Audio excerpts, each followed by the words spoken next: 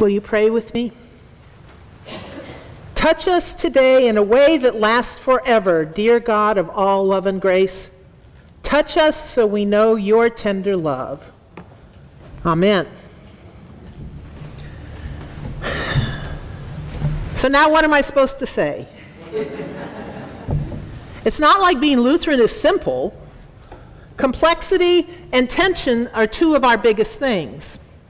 In one of my interviews with the bishop's office, they said, "Why do you think you should be Lutheran?" And I said, because Lutherans know how to live into tension, and in these times when everything is polarized, where you're either this or that, Lutherans have been there all along. We are all broken and all completely forgiven. We are all sinners and all saints. We are undeserving on our own, but totally righteous in Jesus.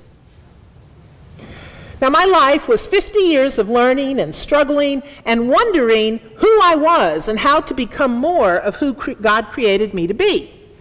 And then 4 years of seminary, and then a year of internship, and now here I am. And I am yearning to sum it all up in 12 minutes or less.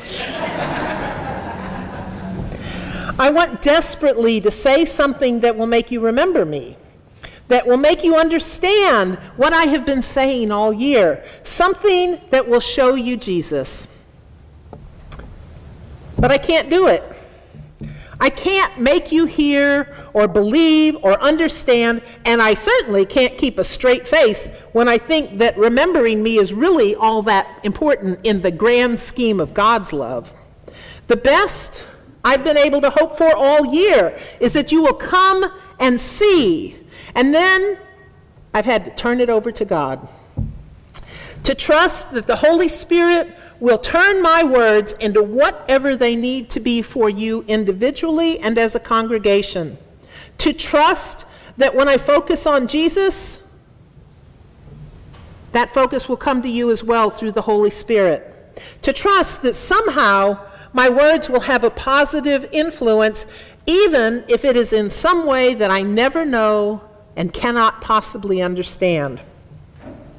And on the whole, that is a pretty vulnerable position, because my task, as taught to me in seminary, is to proclaim the gospel as a preacher. And yet at the same time, that proclamation doesn't happen because of me. The proclamation is accomplished by someone else. It is accomplished by the Holy Spirit. It requires a lot of trust and courage, but fortunately, the Holy Spirit has proven time and time again to be completely faithful. So those were my thoughts when I went to read Paul's words to the Ephesians in today's texts. Paul said, "I bow my knees to the Father," and I thought, me too, not to the government, not to the North Carolina Synod or even the ELCA, but only to God, from whom every family on earth and heaven takes its name, the name of human, whether North Dakotan or Texan or North Carolinian, Mexican or Afghanistani or Ugandan, old or young, or as for most of us, somewhere in between. We are all one body, all one family, all God's, all equal in God's eyes, all equally worthy of love and grace and redemption, and all equally redeemed in Jesus. It is not possible to think of a single person who is not dearly beloved by God. I think most of you would agree with me on that. But I want you to take a minute. Try and think of somebody who maybe God loves more than they love you. Or maybe somebody that God loves less than God loves you. Think about it. Take a minute. I'll be quiet.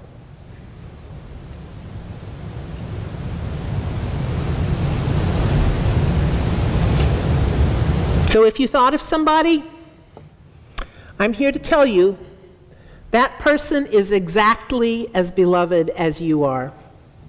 That person is not loved more than you. That person is not loved one iota less than you. We are all loved just the same, infinitely. God's infinity for all of us. It is God's glory, God's richness. And God's richness is nothing like our richness.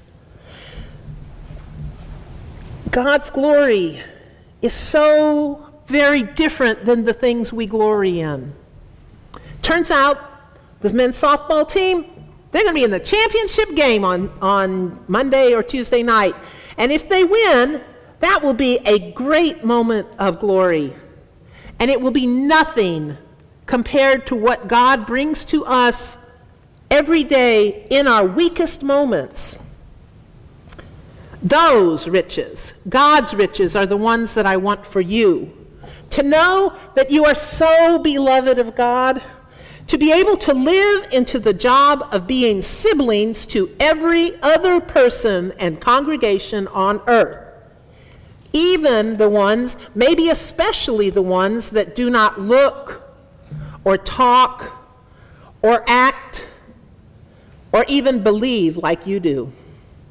To revel in the fact that God's riches are not specific to you or to me, but they are generously and graciously for all of us, the people in this room and all of the billions of people outside of this room.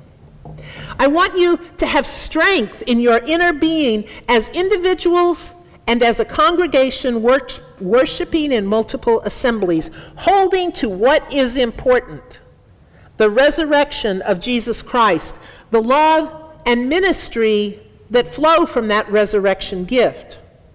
That might include feeding people, as in Brown Bag Ministry, as Elisha fed his 100 people in our lesson today, as Jesus fed 5,000, working that all may have safe housing, seeing injustice, and wherever you see it, no matter how tiny or how big, that you do what you can to change it, not for your own benefit, but for the benefit of the community, the larger community, the community of God.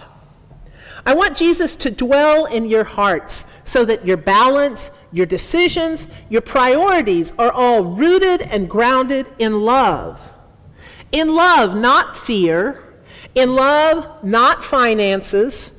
In love, not even knowledge or logic.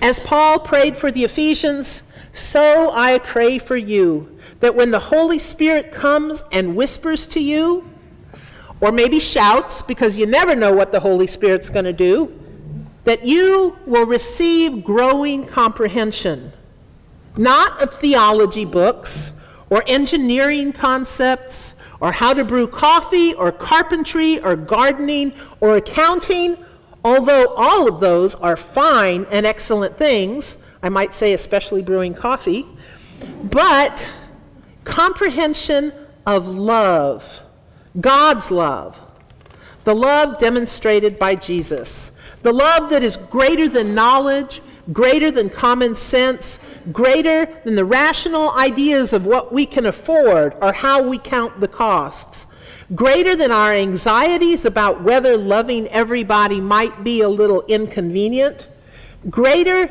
than our fears that if we share with others, we might not have enough for ourselves.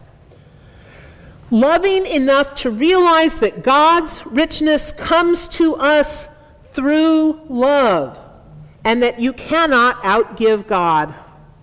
And if you think you can, go ahead and try. Try with everything you have to outgive God, because it will be the most gracious love that you will ever feel. In the coming months and years, I will be listening for news of the ways that you accomplish more than you can imagine now because of God's fullness. I'll be listening for the ways that you become more than you can even think to ask for, because the Holy Spirit will blow through your individual and collective lives. I will be listening for the ways that you become more and more and more and more of who you are created to be, and do so because of increased comprehension of what it means for you, that Jesus lived and died and then lived again. Because Jesus lives now, Jesus will come again.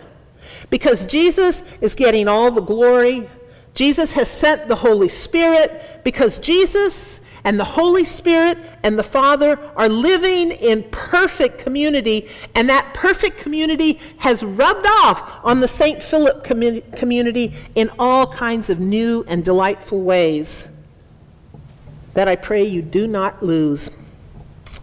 After today, I will no longer be your vicar, but if I have done my job even remotely well, you will encounter other voices, and you will think, that sounds familiar. Not because it sounds like my voice or my words, but because you are hearing the call of the Holy Spirit. And when you hear that familiar voice, I pray that you will give the best and only appropriate response, that you will love all the people that God loves. Now may the joy and peace of a risen and living God and Savior be with you always. Amen.